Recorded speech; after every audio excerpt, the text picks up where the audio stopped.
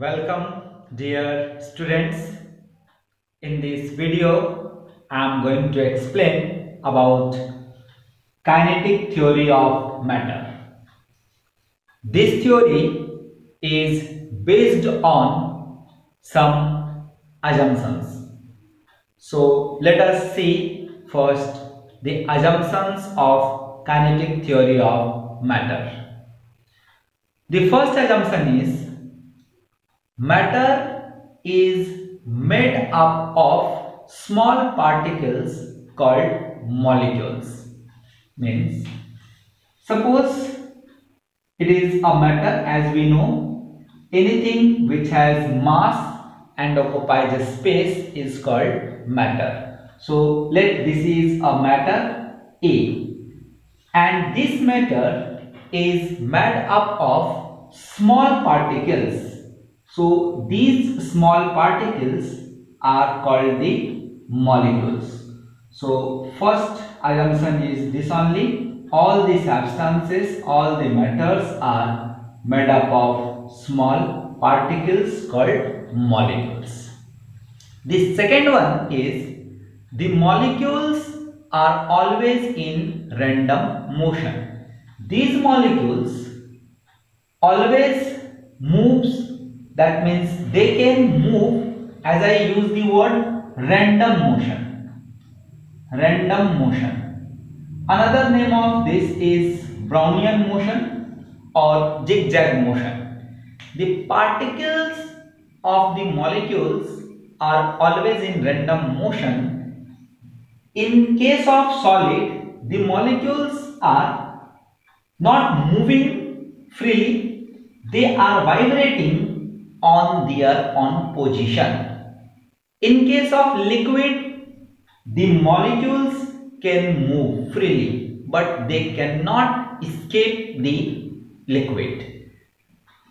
And in case of gas, the molecules can move in any direction with any possible velocity. So, second assumption, as I said, the molecules are always in random motion.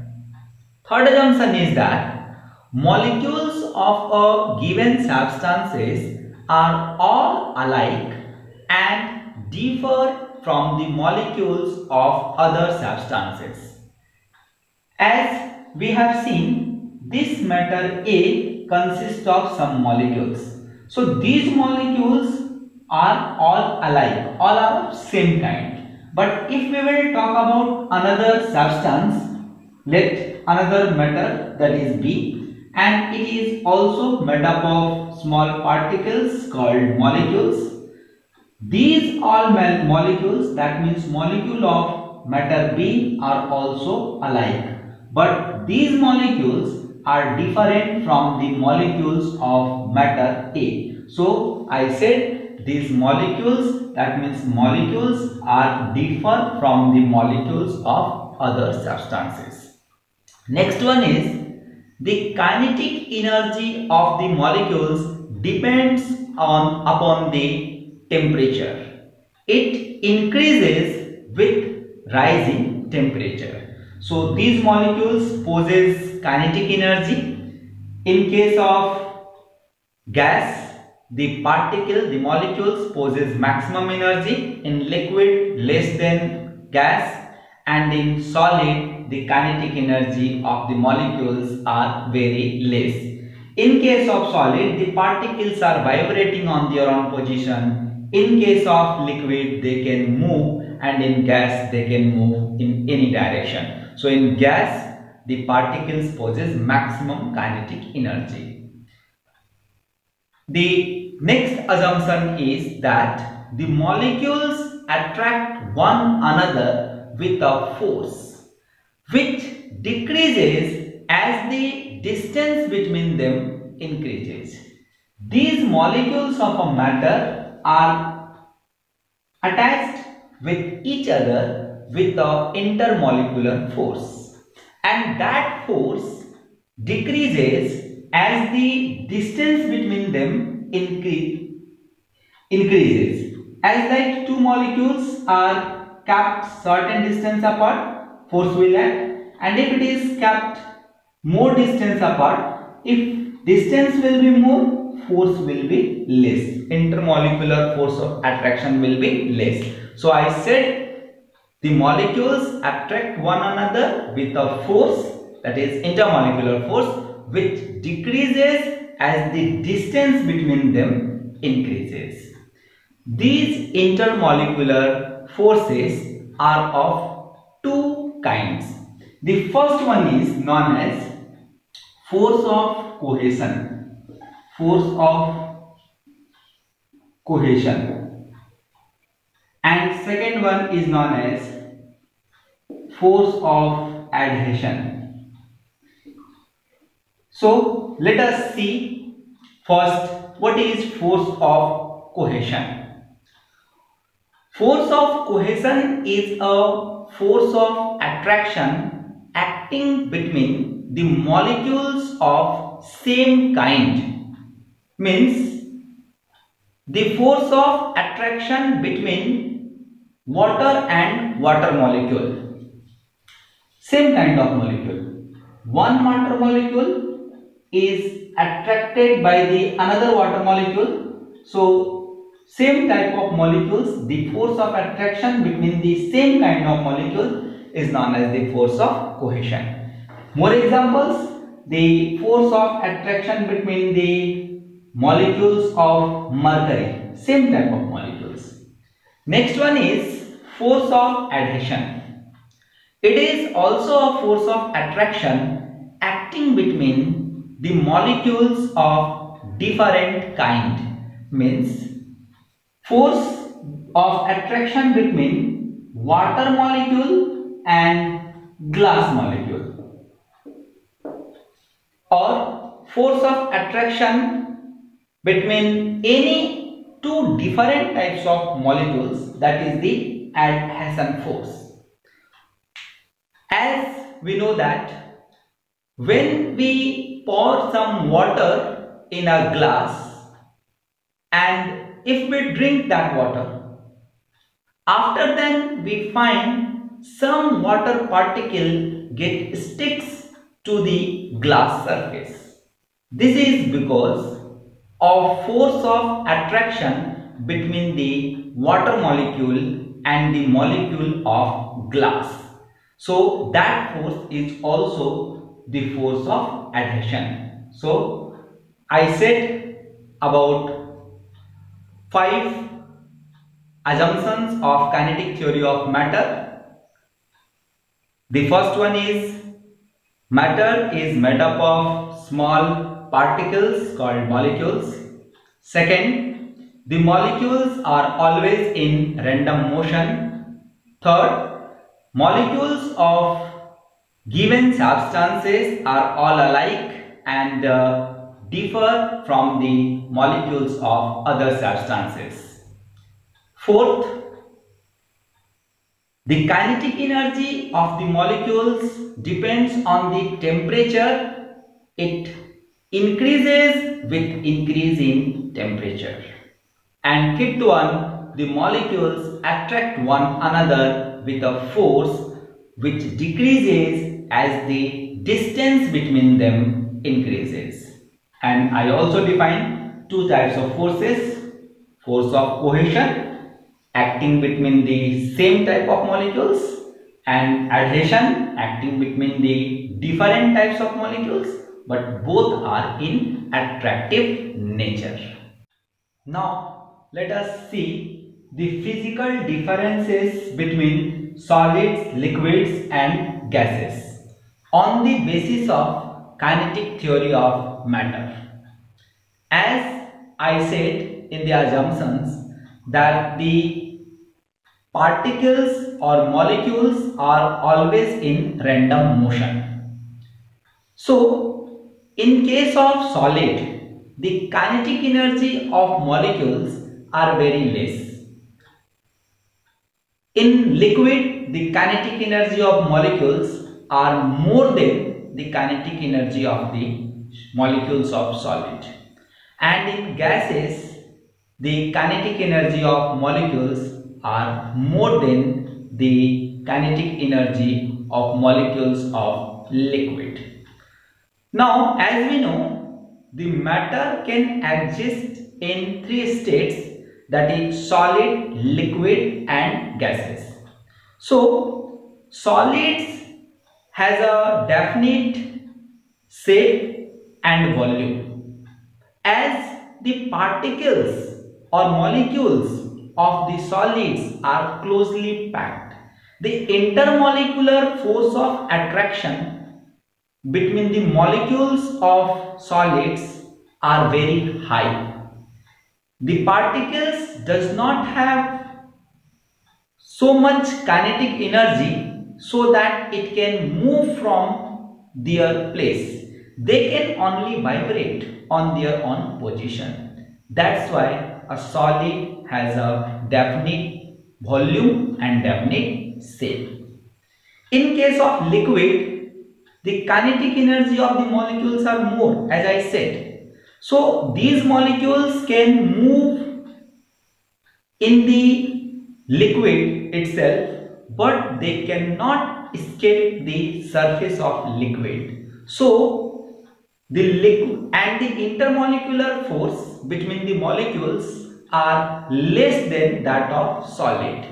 That's why a liquid does not has a liquid does not has a definite volume, but it does not has a definite shape, but it has a definite volume. In case of gas, the particles possess very high kinetic energy and the intermolecular force of attraction is very less. So the particles can move in any direction with all possible velocities. That's why a gas has no definite volume, no definite shape. So these are the differences between solids, liquids and gases on the basis of kinetic theory of matter. One more point we can see in this, that is change of state. Change of state. As I said, there are three states of solid, there are three states of matter, that is solid, liquid and gas. When the temperature changes, the substances change its states. Like ice, on heating it converted to water, that is solid changed to liquid when heat is supplied, and if it is cooled then it converted to water again. So there is a change of state of matter. So there are certain processes through which the substances change from one state to another. In that, the first I am going to talk about one process that is boiling. So boiling is a process in which a substance changes its liquid state to the gaseous state at a fixed temperature. So liquid changes to gaseous state at fixed temperature. That fixed temperature is called the boiling point, and this process is called the boiling. If I will talk about like water boils at 100 degrees Celsius and it converted from liquid to gaseous state. Next process, that is melting. Melting is a process in which a substance changes from the solid state to liquid state, and this melting also takes place at a fixed temperature, and that fixed temperature is called the melting point. For example, ice melts and it's converted into water, that means solid to liquid, and ice melts at 0 degrees Celsius. So 0 degree Celsius is melting point of ice, and process of converting from solid to liquid is known as melting.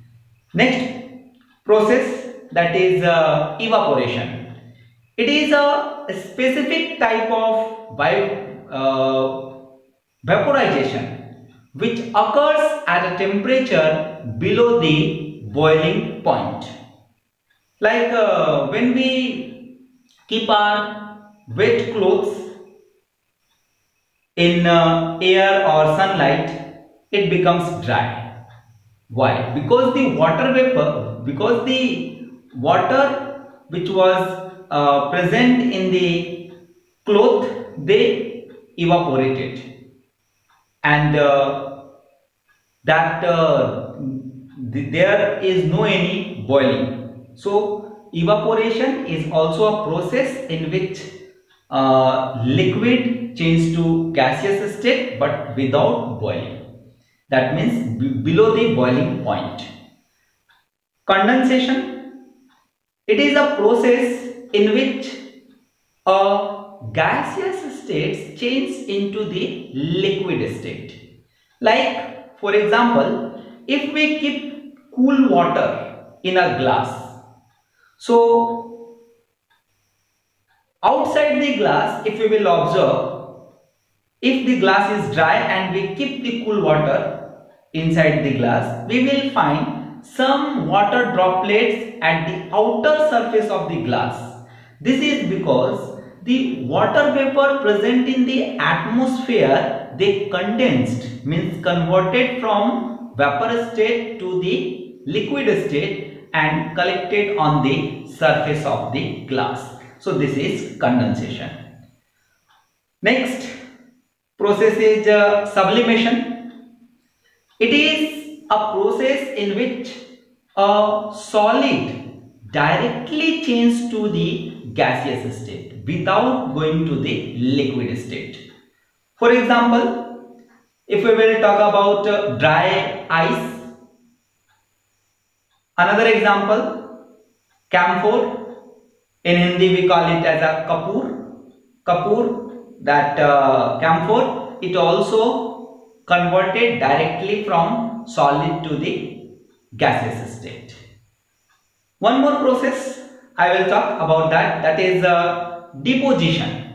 Deposition is also a process in which a gaseous state directly changes to the solid state. Like in very cold weather, if you will observe on the leaves, that means plants leaves, we will find some ice crystals, that is called the frost. Frost is an example of deposition. That means the vapor, that means water when converted into gas, that gaseous vapor get converted into ice directly, that is deposition. So these are all processes. So I explained about various processes like boiling, evaporation, melting, sublimation, etc. So this is all about kinetic theory of matter, its assumptions and all related terms.